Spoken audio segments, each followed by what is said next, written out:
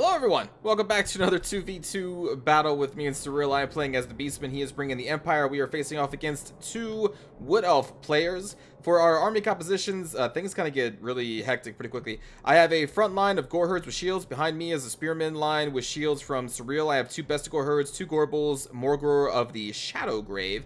I also have two Minotaurs with shields back here. There's also a Jade Wizard from Surreal. Then off on the flanks we have Harpies and Chaos Warhounds, because again we're facing off against two of the Wood Elf players, and that's going to be most of my army there. Also back here we have three Great Swords, Sterling's Revenge, the Silver Bullets, Boris Tawbringer on the Griffin, and then two Empire Knights, two Demigryph Knights with halberds, and then two Grenade Launcher Outriders. We have a Waystalker for the enemy, a total of 5 Wild Riders with shields between the two of our enemies here. A lot of Eternal Guard with shields making their front line. Behind them we have 4 Wildwood Rangers. We have 2 Azrai Spear War Dancers. No, 1. And then 1 normal War Dancer. And then off here we have another Eternal Guard with the flank. We have 2 Forest Dragons Durthu. We have Orion right there.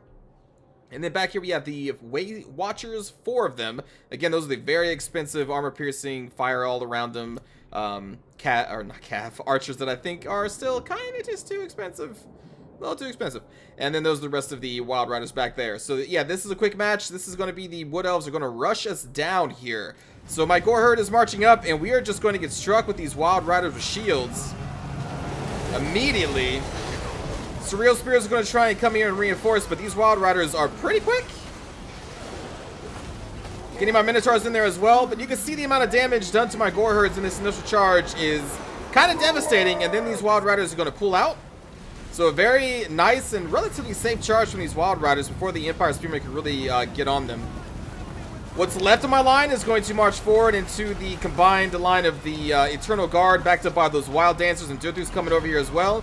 Surreal's army is going to be marching around the flanks. Oh, that's a little too far, but I'm marching around like this. I'm marching my Harpies, or flying my Harpies over there, getting my Warhounds all the way back and around over here. And we're going to try and hit with Surreal's army and my Warhounds, a flying contingent, to try and shut down all these archers and Wild Riders. Meanwhile, my Gore Herds, well, basically my infantry and my Minotaurs are just going to get kind of crushed slowly as I kind of take the brunt of all of their infantry here, and a lot of their heroes as well are intermixed in here, along with some of their Forest Dragons. You can see one has already landed amongst my Warhounds, so I'm going to try and withdraw from here and get over there. We're going to try and ambush, well, not ambush, but engage this Forest Dragon with our hero squad, which is Morghur, the 2 Gore Bulls, and I believe the Brave Shaman of Beasts is going to join as well. Forest Dragons look really cool. Not sure they're very cost effective though. They're kind of squishy a little bit. But yeah, back here you can see we are putting a lot of pressure on the kind of back line of the elves at this point, where their Weight Watchers are. I always want to say Weight Watchers, but where the Weight Watchers are, and we're getting into the other 2 Weight Watchers back here. My Harpies are pretty fast, so they're going to descend from the skies and engage here, here, and we're going to try and get them here as well, and try and just lock down each one of the Weight Watchers. Again, they are very expensive. Meanwhile, my infantry line continues to just get battered by all of the Eternal Guard, the Wildwood Rangers, Durthu, Orion, Ancient Tree Man. So much that these Gore Herds have to hold back, but they are not really made for this type of battle. But meanwhile, this Forest Dragon has been kind of isolated from the pack, so we got our hero squad on it, and you can see it's not going to last pretty long against 2 Gore Bulls, Morghur, and a Brave Shaman of the Beasts. Luckily enough, I still do have my 2 Minotaurs with shields intact. I've been trying to just kind of do a fighting withdrawal. I don't want them to get surrounded by the Spearmen quite yet, so we've just been kind of fighting, then withdraw, fighting, withdraw. And we are focusing our main efforts over here with the Sterling's Revenge. You can see the Silver Bullets also getting nice shots on the second Forest Dragon, who is just melting. They just don't have that many hit points. The Way Watchers, for the most part, have been dealt with in the back line. The Knights from Surreal haven't even really engaged yet, because we've just been so quickly melting them with the Harpies and the Gunner units there.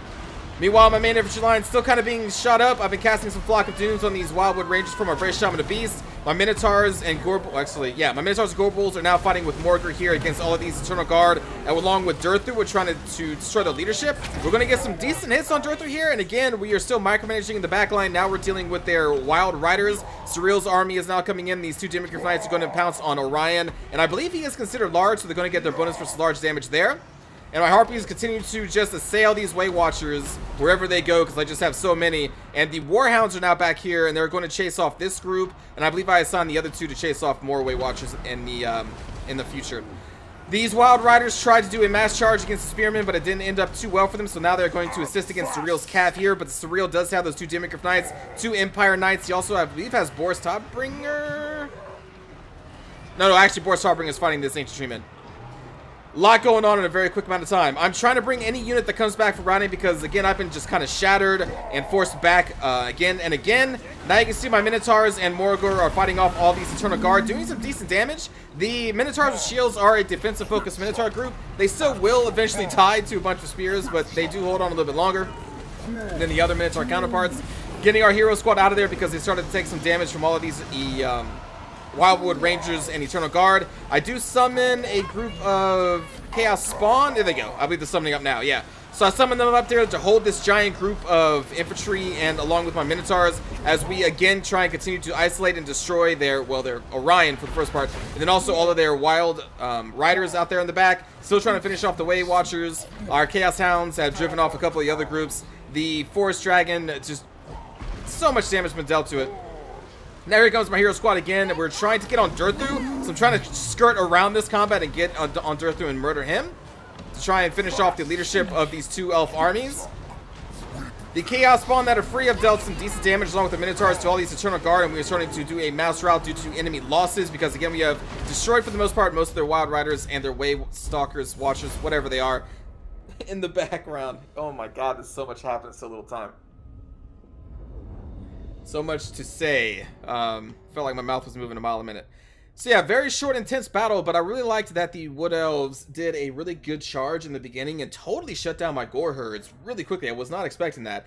But those Wild Riders are very strong against very low armored units, and it showed. They destroyed those Gore herds.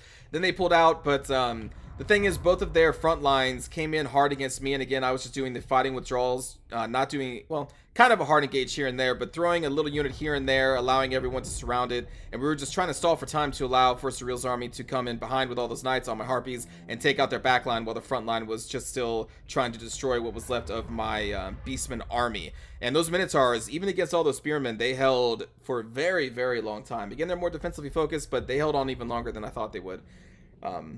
So there you go. That is going to be a victory for me and Surreal in the, what is this? The Warherd of the Shadowgrave, I believe, is what this one's called. I guess, you know, we'll do a cinematic view. It's a pretty quick battle there. And I really wish I could see what the other people, how they did. But for me here, decent kills on the Gore Bulls. Decent actual kills on the Gore Herds, even though they got battered and bruised over and over again. I think I sent every unit to their death like 3 times in this battle because they kept rerouting but coming back and kind of just getting sent back in there to plug the holes. Bestigors didn't really get to do too much just because they were outnumbered so severely. Meanwhile, though, the Chaos Warhounds and the Harpies did their job very well at chasing down the squishy Waywatcher units of the Elves, so they did really good there. And then, yeah, these Minotaurs with shields, man.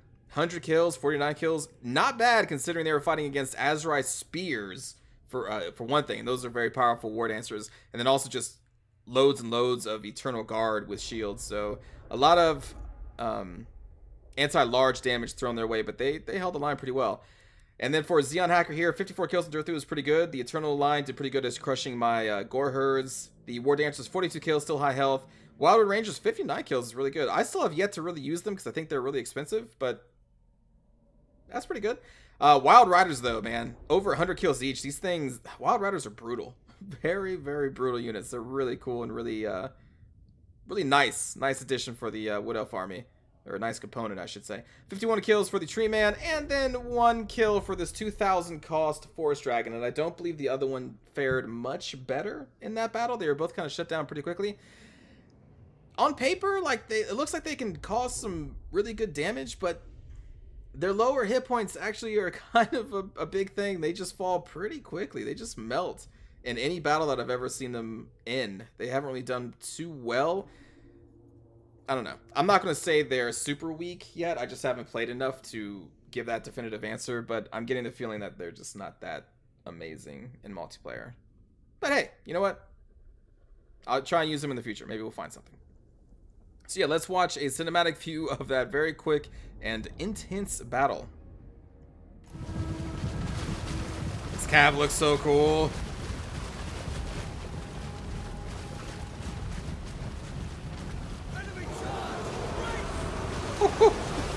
I don't think a lot of these guys are getting back up. I'm wrong?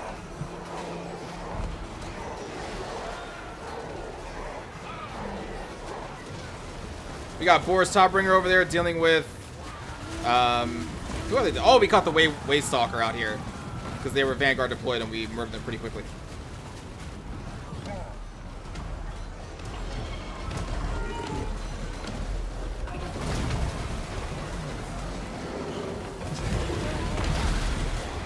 See a flock of doom going on our best scores and our Morghurs over here. Forest Dragon catching our Warhounds is pretty cool. They look so cool. I wish they... Again, I don't know. Maybe they are good. Just got to use them the right way. Maybe. I don't know. Run, little puppies. You don't have a chance. Run!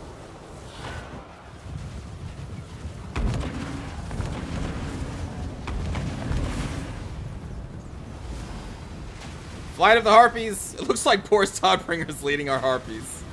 That's funny.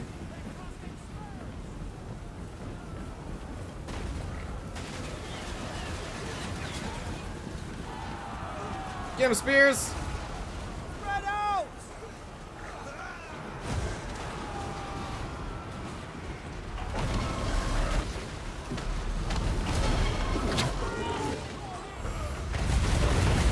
Woo.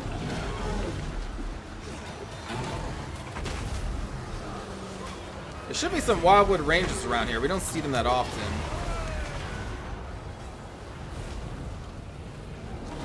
Not sure where they are.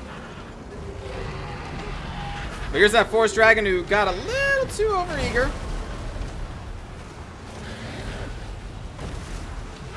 So we're just going to tear that thing to pieces.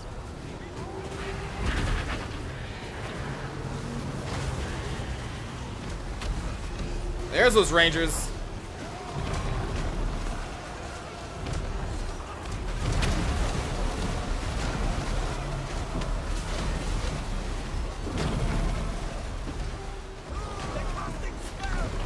They look pretty cool.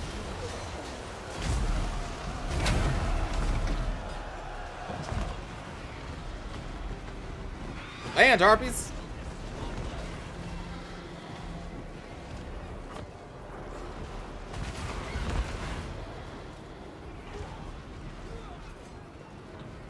It looks like they just can't catch him. Interesting.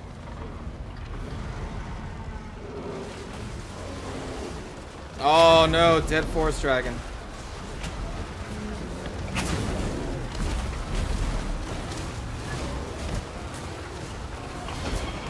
Our retreating Gore herds running into the support of the Great Swords from Midland to fight against... actually, I do like this. I haven't pointed it out yet. But you can actually kind of tell here how the elves are slightly taller than the humans. Maybe this is a better... Slightly taller. Like, maybe a head taller. Maybe half a head taller. I don't know. I just think that's kind of cool. Because I guess they should be taller, but... Anyway. Sorry. Something I just noticed recently. I was like, oh! Yeah, these elves are actually taller than humans. Midland looks so cool. I like the blue.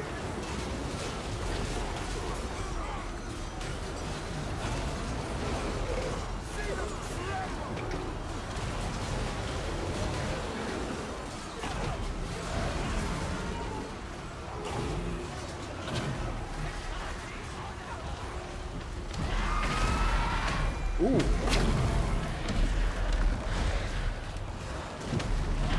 Battle of the Titans over here.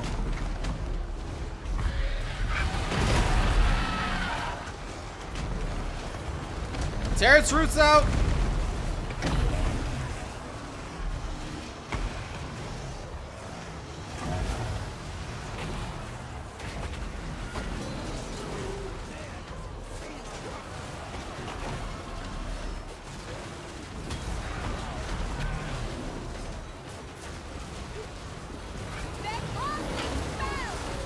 So many or whales over here. Fighting around the carcass of their fallen Forest Dragon.